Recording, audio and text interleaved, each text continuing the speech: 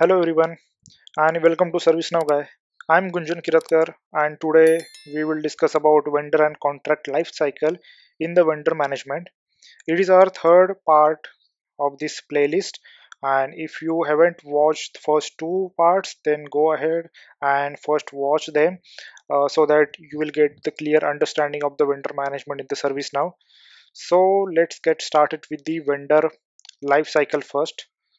For that we need to navigate to this all vendors, and then you can see that the vendor list is getting loaded and the filter is applied as the vendor is equal to true.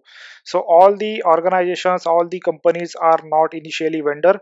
We will have to make their vendor flag as true in order to make them as a vendor. So you can see that I am the administrator for I am the vendor manager for this Adobe system as a system administrator. And once I open this, you can see that it is having multiple states in evaluation, not selected, selected, onboarding, active, active unauthorized, and the terminated.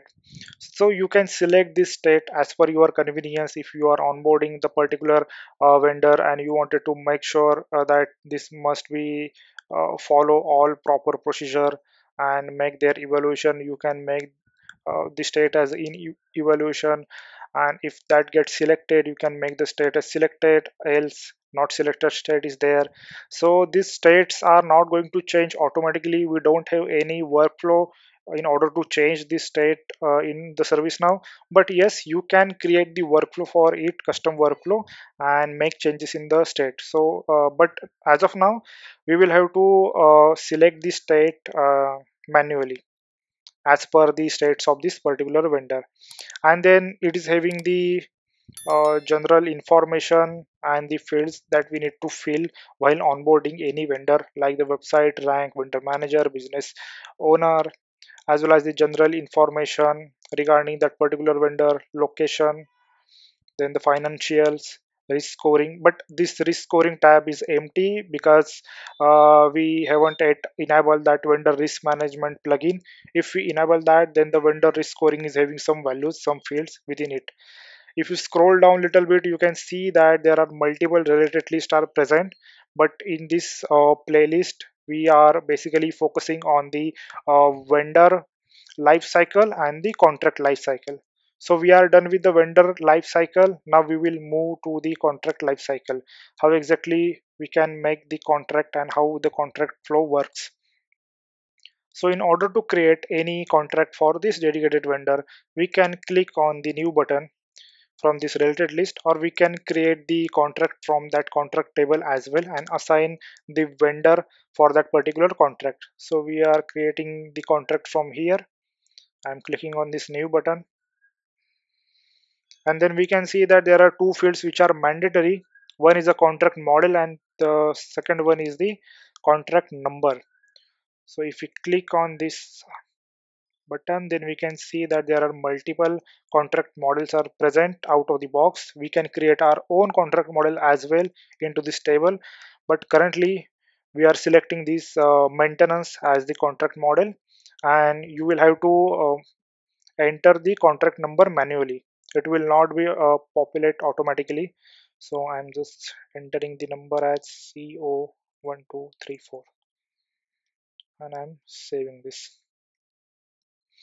Initially, you can see that the state is draft and the substate is in the awaiting review. So basically, the state and the substate are handled by using the business rule and the script include. There is a dedicated business rule and the script include written to handle the state and the substate of the contract management. But the state and substate is dependent on the start and the end date of this contract. So we will have to put the start and end date. Suppose if I'm selecting the start date as a 30 and the end date as the 5th of August, and now I'm saving it. Then still the state is draft and the substate is awaiting review. Now you can see here one button as a submit for review, but if you click on this button it will give you error to add the approver, because we need to add the approver for this particular contract as well. and that approver must have role as the contract manager. So the user which are having the role as a contract manager are only visible here. So if we click here, then we can see that there are total 6 users which are having the contract manager as a role. We are currently selecting this user and then submit for review. Once we click on the submit for review, then the substate it changes to under review and the approval is created for this particular user. Now we have login to this instance as admin, so we can approve the approver for this particular user forcefully. So then we will go to the approver table, my approvals, then we are removing this filter from here, and yes, this approval is created for that particular contract and we are approving it. Once we approve that, then you can see that the substate changes to the approved and the state remains in draft. Now you might have questioned that why the state still is in the draft after even approval and the substate changes to the approved. So for that we need to understand that the start date is the 30 and the today's date is 29, and because of that it is still in the draft state. So suppose if we change the start date to the 29 and if we save it, then you can see that the substate changes to none from approved and the state become active. So this is how it works. Suppose if end date meets for the August 5th of August, then the state is automatically changes to the expired, and this is how it works. Suppose if we wanted to make any modification into the start and the end date, then we can click on this adjust button, and after clicking on this adjust button it will allow us to change the start and end date, and this is how we can submit the adjustment from here. As well as if we wanted to cancel the contract, we can click on the cancel contract button and then immediately the state becomes the cancelled for this particular contract. So this is how exactly the contract management life cycle in the vendor management. If you wanted to renew this contract automatically, you can click on this automatically renew and select the renewal start date and the renewal end date as well. Currently it is read only because the contract is active. If it is in the draft state, then we can select it. If it is the active state, then we can't select it. So that is the out of the box flow for this contract management. Additionally, we are having here the button for the renew. If we click on this button, then we can see that it is allowing us to select the renewal start date as well as renewal end date from here, as well as the cost for this particular contract as well after renewal, and the approver.